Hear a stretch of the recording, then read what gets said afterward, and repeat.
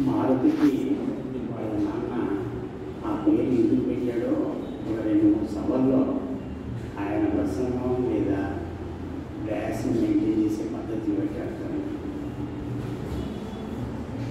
మారుతి తర్కశాస్త్ర పండితుడు, దానికి అతి సున్నితమైన హాస్యాన్ని ఆంజనేయ స్వామి తర్క పండితుడగా అది ఎవరు ఉంటుంది నాకు తెలియదు, చెప్పగలిగింది కొంత సున్నితమైన హాస్యం. ఈ రెండింటిని కలిపితే మనము పౌరత్వం మారుతి. ఆ పెద్దయిన అది ముందుగానే ఊహించిందా సార్థకనామాది. అందుకు మిత్రుడికి ధన్యవాదాలు, శివశాకు ధన్యవాదాలు. ఇక్కడ నేను అతిథిని మాత్రమే.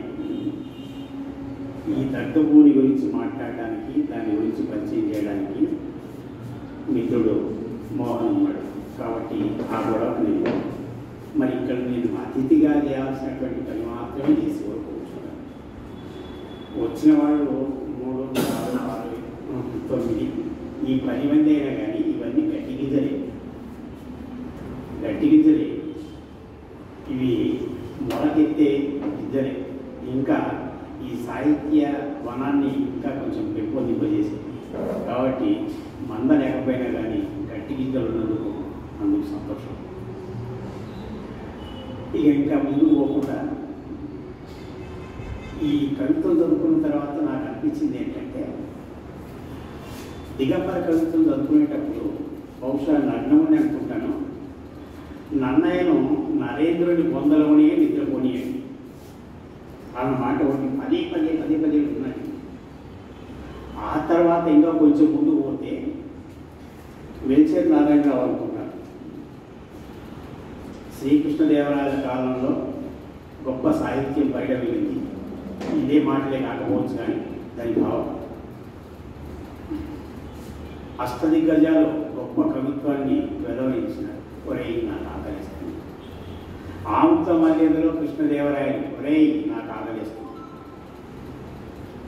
మను చరిత్రలో అలసాని పెద్దన ఒరేయ్ నీ అమ్మ నాకు ఆకలిస్తుంది. ఇట్లాగే నడుస్తుంది ఆ కవిత పాలన. ఏమో ఎందుకు ఇట్లా రాస్తున్నాడేది మళ్ళీ నేను ఇది 83, 84 ఆ ప్రాంతంలో చదువుకున్నది, మళ్ళీ ఆ కవిత్వం దాచపడలేదు. అది చదువుకున్న తర్వాత వీటిని చదువుకుంటుంటే ఇవాళ రచయితల కర్తవ్యం ఏమిటి? కొంచెం నిష్ఠూరమైన కావచ్చు, అవార్డులు వాడల కోసమా? కవిత చదివిన తర్వాత పాఠకుడు ఉలిక్కి పడాలా? అవును నా ఇవాళకి కర్తవ్యం ఏమిటి అని చెప్పి తెలుసుకోవాలనా? లేదా తనకు ఇంతవరకు ఉండినటువంటి పాత భావాల్ని వాటిని సరిదిద్దుకొని ఒక శాస్త్రీయ మార్గంలో ముందుకు పోవడానికి బాటలు వేస్తాడు? ఏ పని చేస్తాడు రచయిత? నా వరకు నాకు ఈ సంవత్సర కాలంలో కర్నూలుకు వచ్చిన తర్వాత ఇక్కడ విపరీతమైనటువంటి ఆదరణ ఉంది, పోటీ ఉంది. ఈ పోటీ చూసిన తర్వాత నాకు ఇంకొకటి గుర్తొచ్చేది ఏంటంటే, స్పర్ధయా వర్తతే విద్య. స్పర్ధ అనేది ఉండాల్సింది. ఇది ఆరోగ్యకరమైన.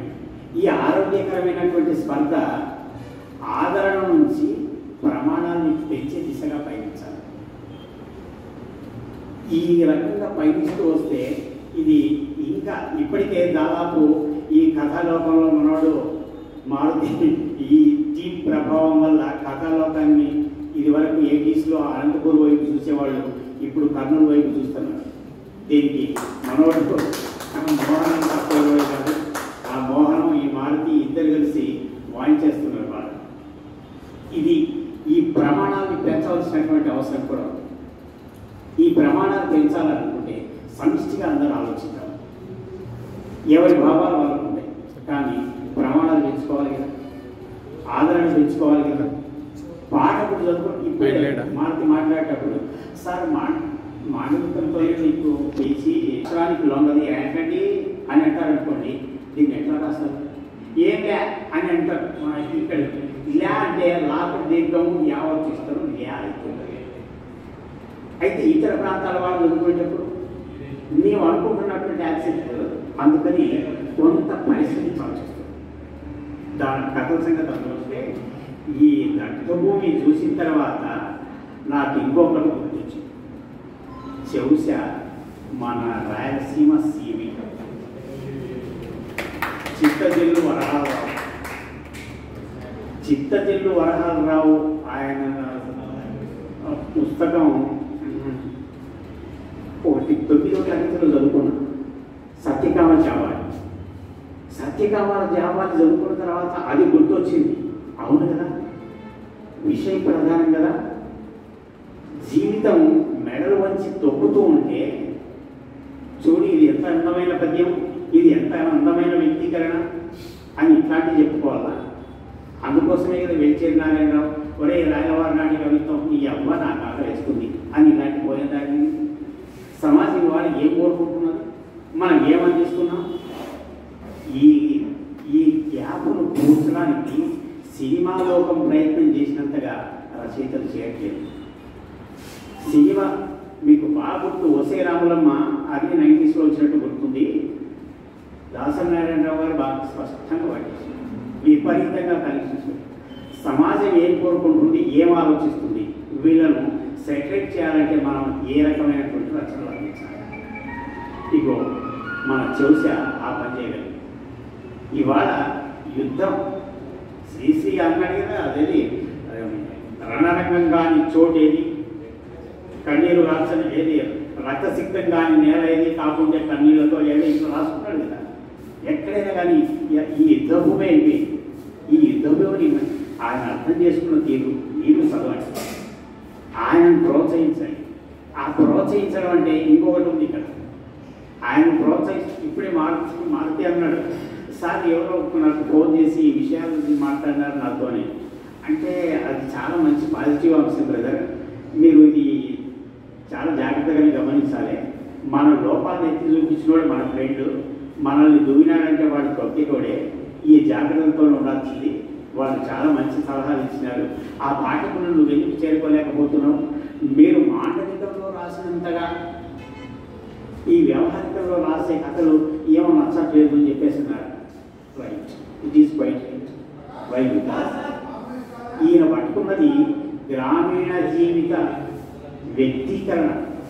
వ్యక్తీకరణ పద్ధతుల్ని పట్టుకుంది. ఈ కవిత్వంలో దాదాపు నేను అనుకుంటాను 84-85లో తిరుపతిలో ఒక విరసం మిత్రుడు ఉండేవాడు.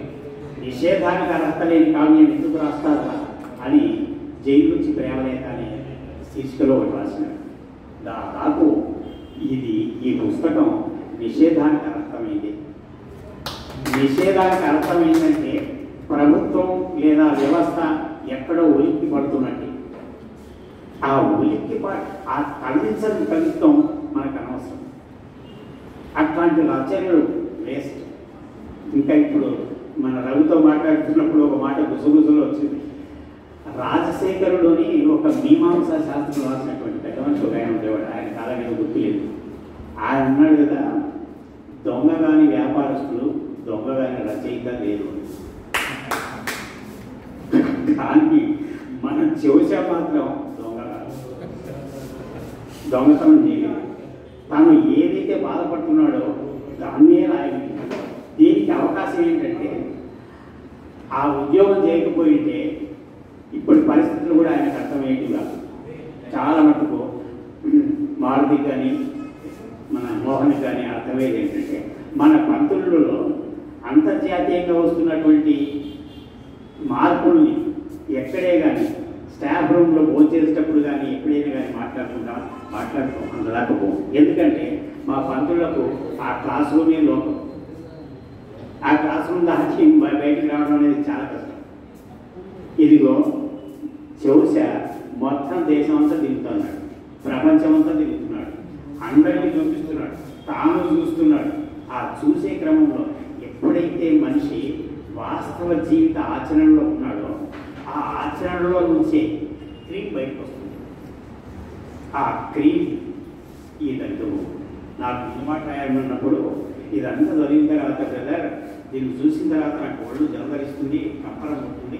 ఇది ఈ గుయ్యర్నిక బొమ్మ ఉందే, ఈ బొమ్మ మాత్రం ఖచ్చితంగా ఉండాల్సింది, ఇది లేకపోతే కుదరదు జవాన్ని ఇచ్చేది. దీన్ని పెట్టుకుంటే బాగుంటుంది. కాబట్టి నేను తర్వాత ఇక్కడ ఉండే వాళ్ళందరూ కూడా గట్టిగిద్దరే ఆదరణ బాగా సాహిత్యాన్ని పెంపొందిస్తున్నారు, నో డౌట్ కర్నూలు వాళ్ళు. అట్ ద సేమ్ టైం ప్రమాణాలను పెంచడానికి కూడా దేశం అంతా ఏం ఆలోచిస్తుంది. ఇప్పుడు సమాజానికి కావాల్సినటువంటి రచనలు చెవుశాలాగా అందిస్తూ వస్తే మొత్తం మరొకసారి ఆంధ్రదేశం కవిత్వానికి కానీ కథకి కానీ నవలకు కానీ నవల గురించి మన అజీజ్ గారు చారిత్రక నవల పరంపర కొనసాగిస్తూనే ఉన్నాడు.